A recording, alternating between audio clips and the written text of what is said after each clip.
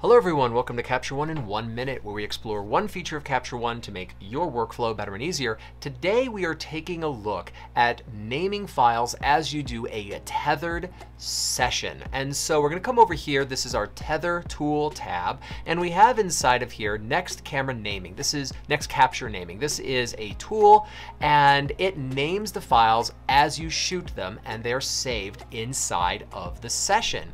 Now right now I am inside of a session that is called 2, and so the convention right now is that I have the name of the session 2 and then a camera counter, which that can be a little bit useful, but we can be more specific. We can look at these files and know what they are, especially if we share them with clients.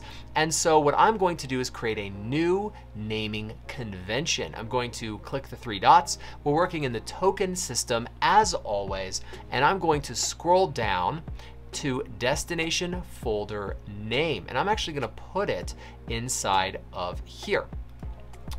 Now the destination folder name, this trick works because we've created other folders inside of our session. If I open this up, we remember that we created post 1, post 2, post 3. These are the destination folders.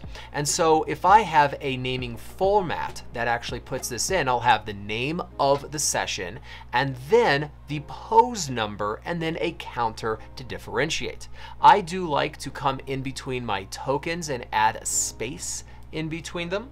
That works for me. But now I'm going to take this a step further and go to presets, and I'm going to save this as a custom preset. And this is my tethered naming convention. So I'm going to save that.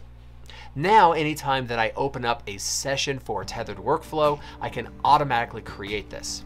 So remember that the name of the session is 2. So I'm going to pop this tool back in here and shoot a new picture.